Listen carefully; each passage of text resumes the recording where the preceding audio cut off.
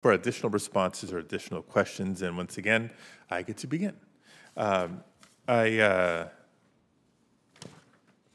see.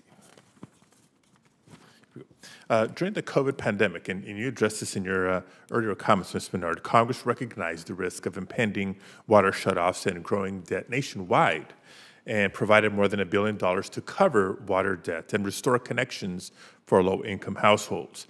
Now, to do this, Congress created the Low-Income Household Water Assistance Program. For folks watching at home, when you hear LIWAP, that's what we're talking about.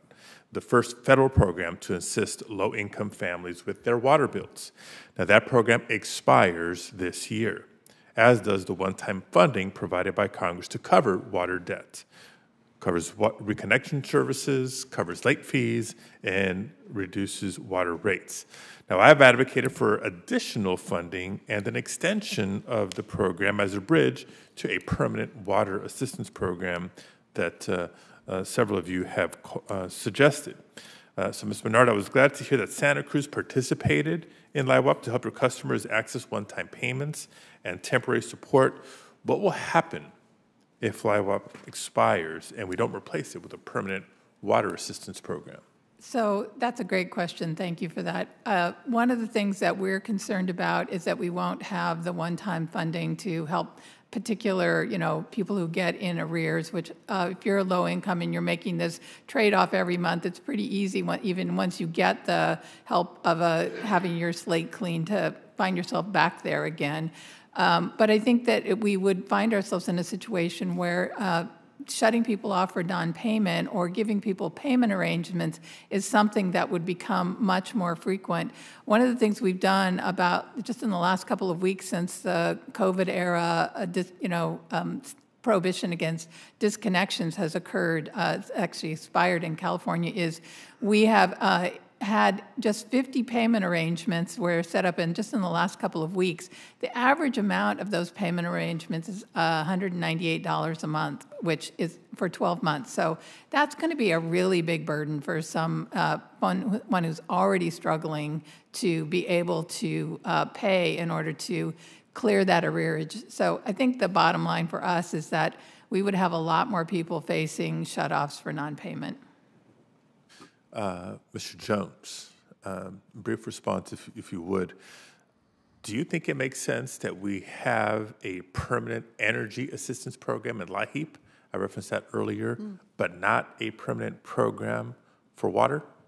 Absolutely not. We need support for water assistance. Okay. Anybody disagree with that? All right, thank you. Let the record reflect all witnesses have nodded no. One additional question, I'll recognize Senator Lummis again. Mr. Jones and Mr. Pepper, both of you in your written testimonies discussed the challenges that small, rural, or disadvantaged water systems face to develop solutions and create needed projects to deliver and to treat water. And that's just to develop the pipeline of projects that could potentially receive federal or state funding. You discuss issues related to economies of scale and the lack of large ratepayer base to spread costs. Could you each expand on the challenges that communities face in accessing infrastructure dollars, and what are some of the solutions that you've seen, particularly if it sheds light on what Congress can do to help in this regard? Thank you. So some of the challenges we're facing, like I said, a lot of Prime's projects need a lot more technical assistance in order to not only understand what a long-term solution is that works for the community, but also gets community support and buy-in, which is absolutely critical. And I think the famous story in California is about Lanier, California. That's a community that faced arsenic in their drinking water, and they were funded a treatment project for that community. But unfortunately, because it wasn't right-sized for the community, that project was shuttered when the community couldn't afford operations and maintenance costs. One thing we're doing in California is looking at starting to fund operations and maintenance for certain projects to actually make it so that solutions are affordable for communities. And so I think going forward, that's got to be part of the conversation to figure out how making sure that communities are able to run systems is part of the solution. Thank you, Mr. Chairman.